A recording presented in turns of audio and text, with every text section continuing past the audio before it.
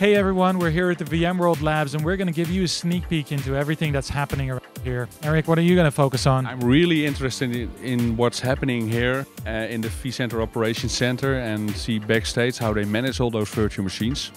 Okay, well that sounds good. I'm going to focus a little bit more on the bring your own device that's new here at the VMworld Labs. So I'm going to interview some people that are using MacBooks, laptops, iPads and see what their user experience is all about.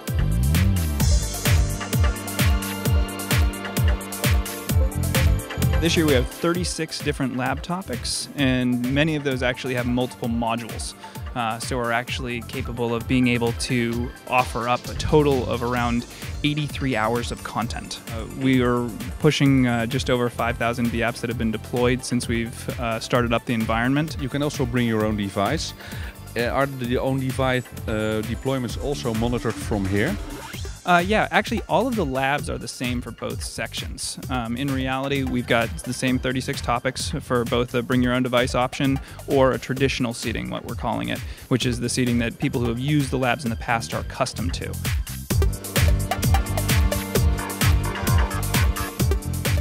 Hey, we're at the Bring Your Own Device Labs and I'm here with Terry. Terry, what's your experience so far?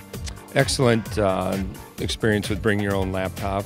It's nice to just be able to sit here and relax and do it on your own. Hey guys, I'm here with Jason and Jason and they're both using iPads to do the Bring Your Own Device Lab. So what's your opinion on it? It seems pretty easy to use. It's easy to click around and get around in. Yeah, exactly. And you're sitting in a comfy chair, so all good experience around, I guess. Yeah, hard to stay awake, but sure. Well, you must have been partying as well. What's your experience with the iPad? It's been very good. Actually, I'm surprised how easy it is to use to go back and forth between the lab and the client. So I'm liking it.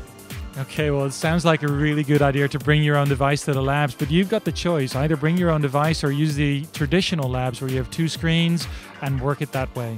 Make sure you visit the labs and pump up your knowledge. Well, that's awesome. Yeah, that was really awesome. And we could really see the people getting some new knowledge, getting experience with the new products. And that's it. I mean, for us, it's time to go and visit some more at the exhibition floor. Let's go.